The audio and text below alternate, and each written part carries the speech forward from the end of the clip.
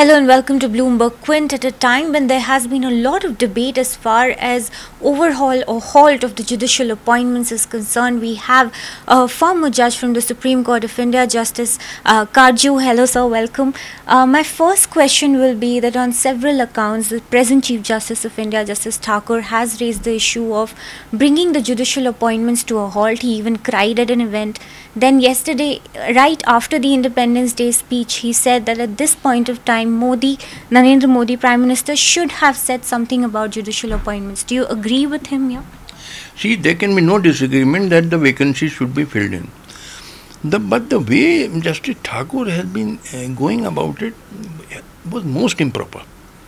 Just consider, did Justice Thakur expect the Prime Minister to speak at the Red Fort about the differences between the judiciary and the government about the memorandum of procedure, etc.? This is nonsense. What Thakur talks is nonsense. And immediately after coming from the Red Fort function, Justice Thakur came to the Supreme Court and he lashed out at the Prime Minister. Was this proper? And then he said in the presence of the Union Law Minister, Mr. Ravi Shankar Prasad, who was also, I believe, in the Supreme Court at that time, that in Hindi he said, "Gaant hamari bhi क्या मजबूत है," or something like that. पक्की हमारी भी गांठ पक्की है, कच्ची नहीं है. मिस्टर रविशंकर प्रसाद, ये मत समझिए आप ही की गांठ पक्की है. Yeah, what kind of language is this? Is this the language befitting a Chief Justice of India? Just Thakur not know how to talk, and openly he is speaking like this. You know, there may be differences between the government and the judiciary about appointments of judges, but these differences are not to be aired openly. They are to be sorted out by sitting on a room, Chief Justice of India and maybe some of his senior colleagues, Union Law Minister and other government representatives, and coolly discussing the matter and then sorting it out. Not by openly flexing one's muscles and adopting a confrontationist posture. What kind of behavior is this of Justice Thakur? He must know how to respond to a particular situation, and he does not talk about the massive corruption in the judiciary. You've spoken about this in the blog, so sir, could you elaborate? Yes. The former Union Law Minister, Mr. Shanti Bhushan, who is a very senior lawyer of the Supreme Court, filed an affidavit 7-8 years ago that half of the previous Chief Justices of India were definitely corrupt and two more were possibly corrupt. Now this is, mind you, Chief Justice of India. Then the one former Chief Justice of India, Justice Bharucha, said, I think in 2000, that 20% of the High Court judges are corrupt. Since 2000 till now, perhaps that percentage has doubled. And so far as subordinate judiciary is concerned, things are far worse. Why doesn't Justice Thakur talk about that and try to remove that corruption in judiciary? And then cases take 15, 20, 25 years to decide in appeal, second appeal. Litigants are weeping, they are given date after date, nothing is done. Why doesn't Justice Thakur address that also? All that he forgets. And then he says that I will withdraw judicial functions from some High Court judges who were recommended to be transferred. How can Chief Justice of India withdraw judicial functions from a High Court judge? That can only be done by the Chief Justice of the High Court, because Chief Justice of High Court allots work and he can withdraw work, not Chief Justice of India. Then Justice Thakur, you know, he is in this habit of sermonizing. He said judges should work during summer vacations to clear the backlog. He got a circular issued that no Delhi judicial officer will go abroad even if he is on leave. Whereas Justice Thakur himself twice went abroad during summer vacations.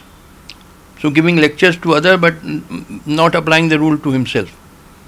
Par updesh kushal bahutere, as it is said in Hindi. So Justice Thakur, you know, I'm sorry to say, he lacks the judicial discipline, the self-restraint which a Chief Justice of India should have. Right, so coming to the NJAC debate, though the court has struck it down, the matter still going back and forth. The issue of even something as basic as memorandum of procedure, which has been defined in the judgment, is now being resented by the Collegium Chief Justices, saying no, the registrar will form the contours of the MOP. Law Minister saying no, we will form it. So how do you see this progressing? Again, I said this has to be sorted out by a consensus between the executive and the judiciary. You cannot totally remove the executive from the matter of appointments of judges. You may keep on giving any number of judgments, like in the judges, second and third judges case, which I believe are totally illegal judgments, because there is no mention of any collegium system in Article 124. The Supreme Court did something totally illegal, that is substituting a provision in the Constitution by another provision of its own choice, and that too by judicial verdict. A Constitution can be amended by the Parliament by 2/3 majority under Article 368, not by the judiciary, but they have amended it. No, Supreme Court thinks it is an emperor and they can do anything they like, amend the Constitution, violate the law. What is this kind of behavior? In fact, the higher you go, the more self-restraint there must be, because there is nobody above you to correct your errors. But the Supreme Court judges, many Supreme Court judges don't seem to realize this. They have no self-restraint, passing all kinds of orders, creating law, like in the BCCI case. Justice Thakur and Justice Khalifullah practically created law. Whereas there are 30-40 judgments which I have quoted in my report to the BCCI, which you can see on the website bcci.tv, that judges cannot legislate. Those were binding precedents. Some of them were judgments of 5 judges, 3 judges, and Justice Thakur's bench was of 2 judges. He has just chosen to ignore all that. You know, there is a doctrine of precedents which is part of the law of this country. Binding judgments have to be followed. You can't ignore them. But Justice Thakur has shown total lack of judicial discipline by ignoring a binding precedent. What kind of behavior is this of Justice Thakur? It's another bone of contention in the MOP right now is that who will have the final say. Whether the Chief Justice will have the final say as far as rejection of nomination of certain judges is concerned, or the government will have a final say. What would you have to say? I am saying that this also has to be sorted out by consensus. You can't force the government, because remember one thing, an appointment of a Supreme Court judge or High Court judge is made under the signature of President of India, not under the signature of Chief Justice of India. Supreme Court may recommend the matter, but the government can sit on it. You can't force the government. These things are sorted out by consensus, not by issuing diktats or farmans. At this high level, you have to work by consensus. Justice Thakur doesn't seem to realize all this, what can be done. Right, sir. Thank you so much for talking to us. That was Justice Katju highlighting that both parties need to sit together and resolve the issue rather than bringing it out in the open, because it's about appointment of judges where the final stamp is definitely with the executive and the judges only recommend. Keep watching Bloomberg Quint.